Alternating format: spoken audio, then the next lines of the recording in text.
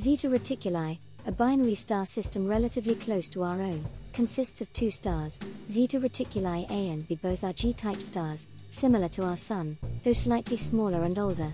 This proximity has made Zeta Reticuli a prime target for the search for extraterrestrial intelligence. While no planets have been definitively confirmed, the possibility remains tantalizing.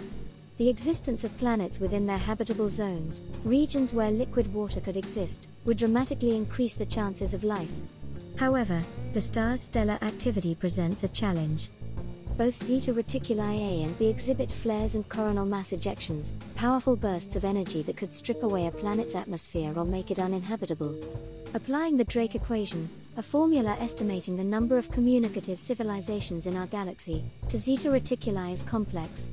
We know some factors, like the star type and age, but many remain unknown: the presence and number of planets, the probability of life arising, and the likelihood of a civilization developing advanced technology. The Drake equation, therefore, highlights both the vast uncertainties and the exciting potential. What breakthroughs in observation and technology will be needed to uncover the truth?